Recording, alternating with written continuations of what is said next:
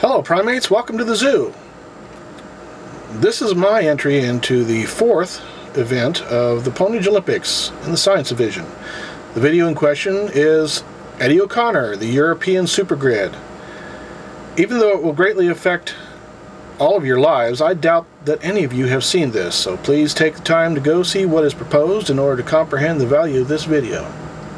Though a font of good information went into the making of the video and the science ideas of the European Supergrid, when that good information was put through a corporate filter, the bullshit that came out is a pure reflection of profit motives and has somewhere between little and nothing to do with the solutions that would be good for humanity and the health of the planet overall. This corporate boondoggle is still being pursued as if it could be a reality and as it is planned is a Jurassic Park scenario and must be stopped. The reason why I say this is that it is based on the same kind of political corporate theocracy that is filling the Gulf of Mexico with crude oil right now. The corporate high priests are insisting, that we all must have faith and to trust them because nothing could ever go wrong with this plan. Too much effort has been spent on answering the question, can we, and not enough attention has been put on the question, should we? Should there be an ocean and land-based supergrid harvesting the vast wind, wave, and tide energies that are going to waste? Absolutely. Should high voltage direct current be the means of its collection and an energy node distribution be the source of our green energy? Absolutely not. If something, anything, opens the insulation on a high voltage DC cable, everything in the ocean for miles would be electrocuted. Same on land, everything from fungi to CEOs dead. Okay, so it wouldn't be a complete loss. If this were a world where debt-based economy and corporate bottom-line ideals did not require the society produce and eat itself to population collapse and perhaps extinction in order for the very few benefactors of the corporate meme to become obscenely powerful, then yes, maybe it might be worth the gamble and pursuing. The fact of the matter is that it's not. The religion of a global debt-based economy is falling apart. And all but the obscenely wealthy and the insanely ignorant say good riddance. What is this going to mean if this project is well underway and suddenly there is no corporate or government structures as we have known them who are able to plow the billions of dollars into cutting-edge technology and into getting the effort of this idiocy patched together? The fact of the matter is that there are two resources that are essential to the continuity of human civilization: readily available resource of energy and a readily available resource of fresh water. When the debt-based money system falls apart, and it will, whoever and whatever is left holding the power and water cards will become your lord and master. Who's to say that it will not be some Napoleonic twit who will say, "Down the consequences, full speed ahead"? It is your duty to your children and your grandchildren to prevent this from happening. The centralization of power by means of centralizing economic wealth has created a situation where anything like the resemblance of the will of the people being heard has just become a memory. You could change that. The point of this video is that yes, wind, wave, tidal, geothermal, infrared, solar, photovoltaic, solar, and gravity hydro have to be the sources of energy that civilization depend on in the very near future and not some far-off la-la land. But even if we pretend for a moment that the debt-based economy is not going to collapse, that the soil is not nutrient depleted, that oceans are not quickly being emptied of all non-microscopic forms of light to be put on the dinner table, that fish, fossilized sunshine, and fossil fresh water are not what people are made of, and that there will be no horrific population crash as a result of our insane economic religion imploding, then high-voltage DC transmission and energy generation still does not and cannot solve the energy storage problem. The concept is dependent upon there always being wind somewhere, and that for those rare times, even if it's just for a few minutes, there would be enough power coming in to supply peak demand situations, and that's just horseshit. Nobody can buy that even on paper.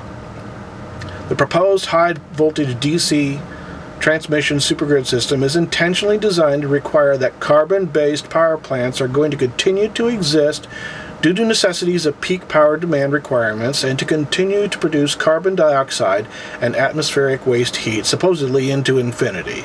And this is completely unacceptable. Carbon-based power plants should have and could have been eliminated 10 years ago.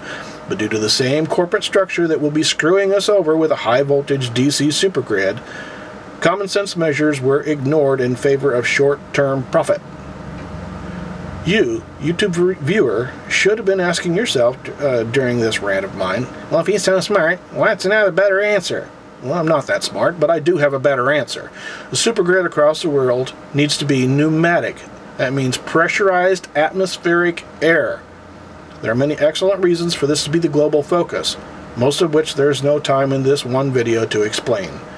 For one, it solves the issue of energy storage cut and dried. End of subject. Done. Underwater caissons are like an inverted bowl in your bathtub. The deeper it goes, the more air pressure it can hold. When you expand this simple hydropneumatic principle to a very large scale and stage undersea caissons, and on land, deep underground caissons pressurized by a lake above, you have an extremely simple, permanently maintenance-free, and ecologically sane battery system that does not require the endless tyranny of a patriarchal government or a fascist corporation. If an air pipe is broken or a caisson is cracked, it'd be like, oh, somebody farted in the bathtub.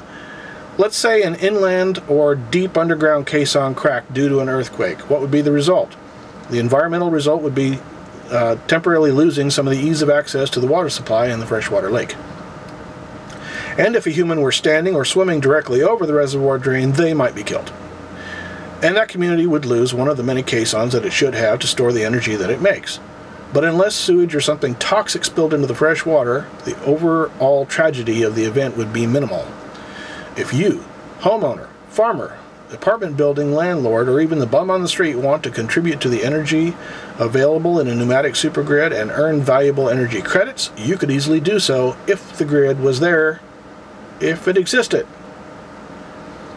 Rooftop windmills, infrared solar Stirling engine-driven air compressors, and other local means of collections could be metered and centralized to per community or block to then be fed into the greater grid to contribute to the overall metered supergrid, which in turn powers all the municipal systems, supplying fresh waters to homes, farms, and industries.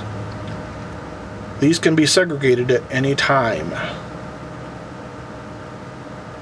The readily available kinetic energy could be used directly by the consumer and provider to provide every kind of stationary device that currently uses AC electricity for its kinetic purposes. It would then become practical for vehicles that only travel locally to be compressed air and electric hybrid powered. But before you think that I am suggesting that a pneumatic supergrid would replace an electric one, no, that's a mistake. It could and hopefully will replace the means by which the current electrical grid is powered.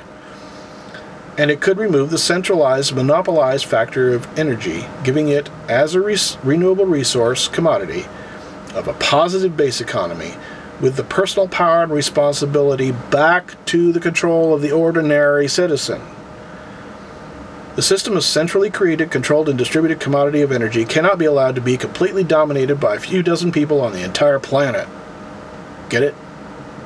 Nor should it continue to be a major source of temptation for a terrorist to blow up, leaving large urban portions of the planet helpless, stranded, and starving.